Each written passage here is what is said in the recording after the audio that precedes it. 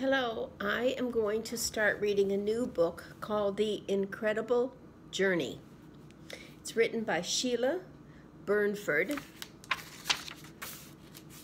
The Incredible Journey.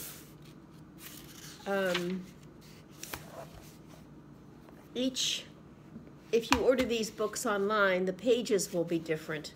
So I'll just go by the chapters. Chapter 1. This journey took place in a part of Canada, which lies in the northwestern part of the great sprawling province of Ontario.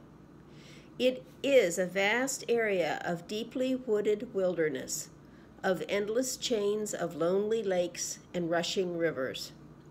Thousands of miles of country roads, rough timber lanes, overgrown tracks leading to abandoned mines, and unmapped trails snake across its length and breadth.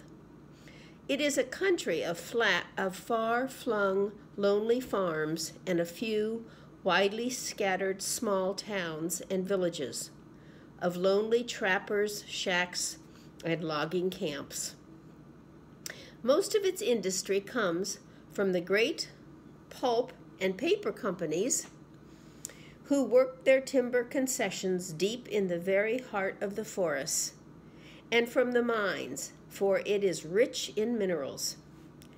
Prospectors work through it. There are trappers and Indians, and sometimes hunters who fly into the Virgin Lakes in small amphibious aircraft.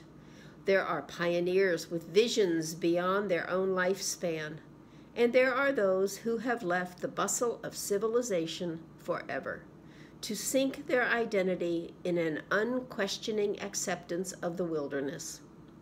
But all these human beings together are as a handful of sand upon the ocean shores.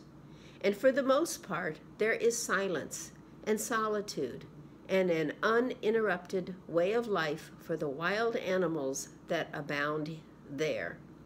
Moose and deer, brown and black bears, lynx and fox, beaver, muskrat and otter, fishers, mink, and marten.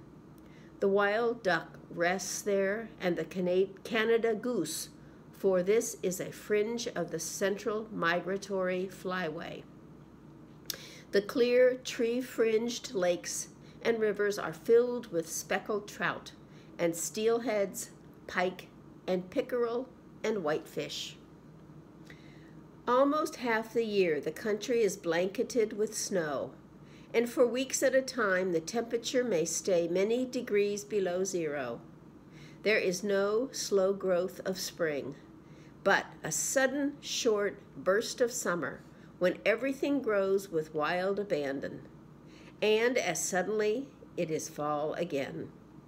To many who live there, fall is the burnished crown of the year, with the crisp, sunny days and exhilarating air of the Northland, with clear blue skies and drifting leaves, and as far as the eye can see, the endless panorama of glorious, rich, flaming color in the turning trees. This is the country over which the three travelers passed, and it was in the fall that they traveled, in the days of Indian summer.